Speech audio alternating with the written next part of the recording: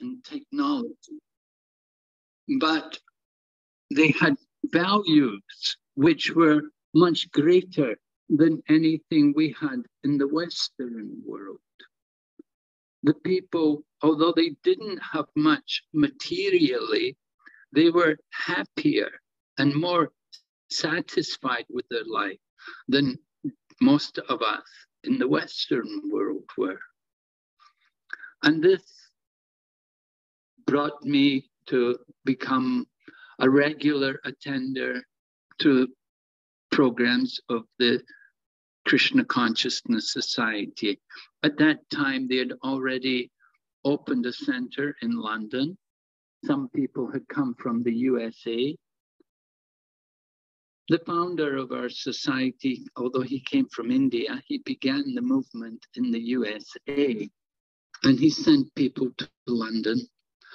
And I had the opportunity to start hearing the lectures, and I was deeply impressed with the commitment and the lifestyle, that I saw that people were not just simply speaking something, but they were actually practicing something.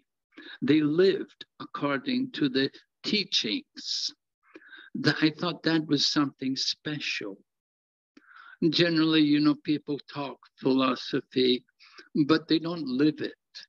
They just simply talk these things, but they don't actually do it. They don't live according to it. But I did find that kind of commitment among the members of the Krishna community, that they were very dedicated. They talked and they acted according to the teachings. And so this had a deep impression on me, and so much so that I also became a member of the society, and I've taken up, as Prabhu said, now for more than 50 years. Somebody asked me recently, I was giving a lecture, I was in Delhi at the time, and I was giving a lecture there to our community, and someone asked me, what were you doing with your life before you joined the Krishna consciousness movement? So I told them, I was wasting my life. and so when I told them that, I was quite surprised. They all clapped. They applauded. They thought, very nice. They appreciated that I'd realized that I was really wasting my life because I was simply engaged in materialistic activities which were not doing any real good for my soul. There's a biblical saying that what does a man profit if he gain the whole world but lose his eternal soul? So I think this is an important point to think about. We want to understand ourselves, not just simply in terms of the body and the demands of the body, which are basically there in animal civilization. Within the animal civilization, there is also eating and sleeping and mating and depending. But human life is something special. Definitely, we're not animals. We want to understand the value of the human life, and that human existence is meant for inquiry and investigation into the absolute, to understand the nature of our existence. Who am I? Why am I here? Where are we going in the future? Maybe many of you have read the book, Alice in Wonderland. It's an interesting little story. So we hear about Alice going into the Wonderland. And as she enters the Wonderland, she says to the first person she meets, where do I go from here? So he asked her, where do you want to go? And she said, well, I don't really know. So he replied to her, then it doesn't matter which way you go. All right? So this is something we can think about also. But where do we want to go? Do you think about it? I searched it a lot.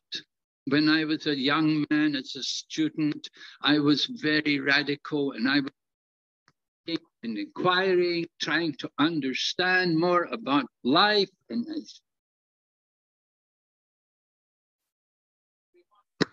understand why.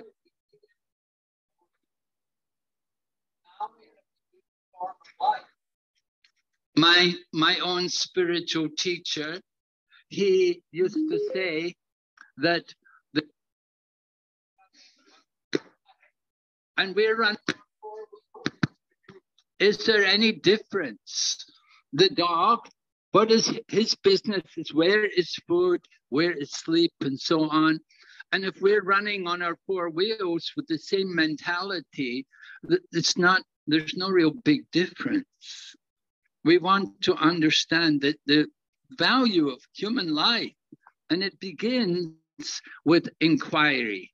And this is what we learn from the treasure of the East, which is the Vedic literature.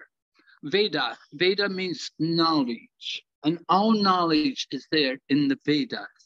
And they tell us about how to understand this human life and how to make the best use of this life. We want to inquire. Who am I? What will happen at the end of life? We have just been through the pandemic, and so many people died. We lost so many friends, dear ones. They're taken from us. Where do they go? What happens? We want to understand the proper use of this human form of life. So actually our spiritual nature is awakened through the chanting of the Maha Mantra. Just a few minutes ago, we heard the other members reciting the Maha Mantra. Mantra is now in the English dictionary. It's a word many of us are familiar with. It's from Sanskrit. Man means a mind, and tra means to free. So the effect of the mantra is to free the mind, to take the mind away from all the anxiety and all the stress or the depression and the problems which are there within the mind. By regularly reciting the mantra, we can awaken our pure spiritual consciousness. And it's a very simple mantra. Some mantras are much more complicated, but this mantra is very simple. It's just made up of 3 words, Hare, Krishna, and Rama. And by regularly reciting this mantra, we can feel a transformation in our consciousness.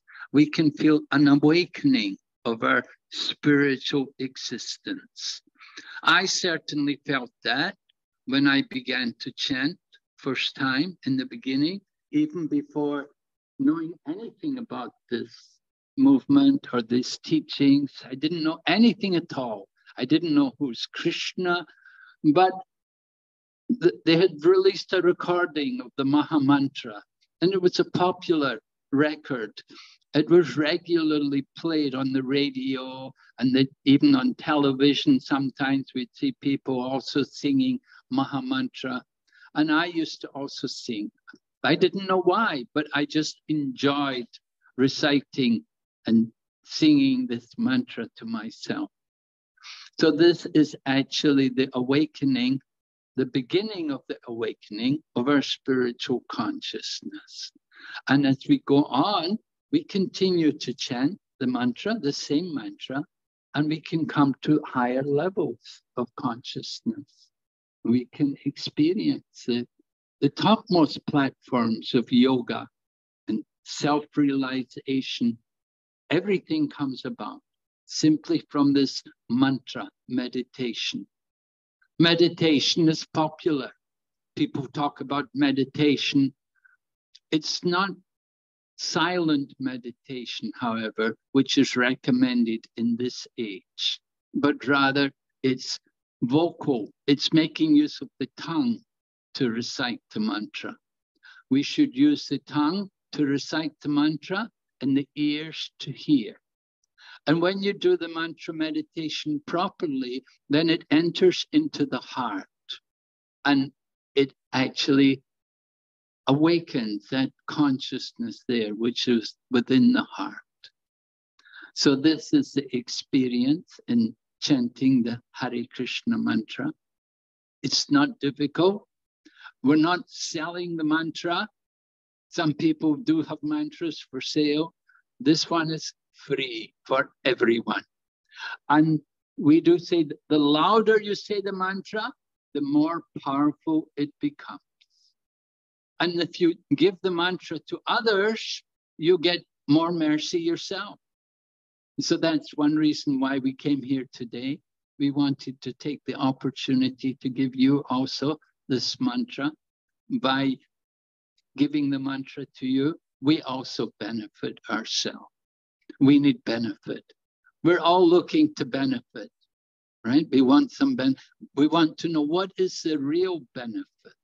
The real benefit is to save our soul, to bring us out of this low consciousness, to bring us up to a higher consciousness, to understand our spiritual nature, how we are spiritual beings living in the material body. If you'd like to know more about this, then we encourage you to read the Bhagavad Gita. It's a very wonderful book. It's been studied and commented on by people like Emerson, Ralph Waldo Emerson, and Thoreau, Henry Thoreau, and Mahatma Gandhi, and so many other great souls. They've all appreciated the words of the Bhagavad Gita. And in the recent times, you find even famous basketball players and sportsmen, they also appreciate the Bhagavad Gita.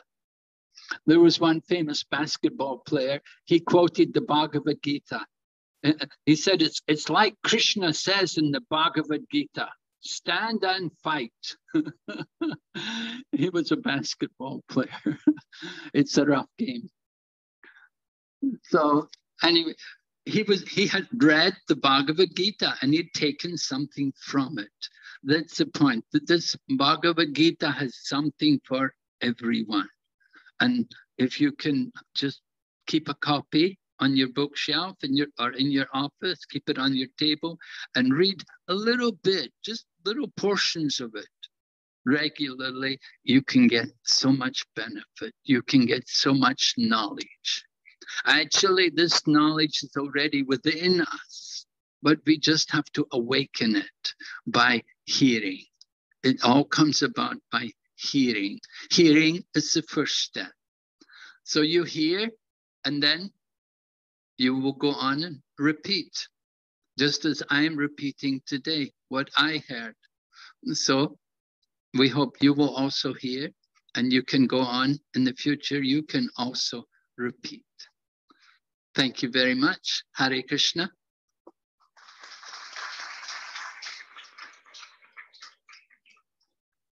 So thank you very much, Maharaj, for giving us a very nice session, thoughtful, thought-provoking. Just the agenda of what you're going to do now.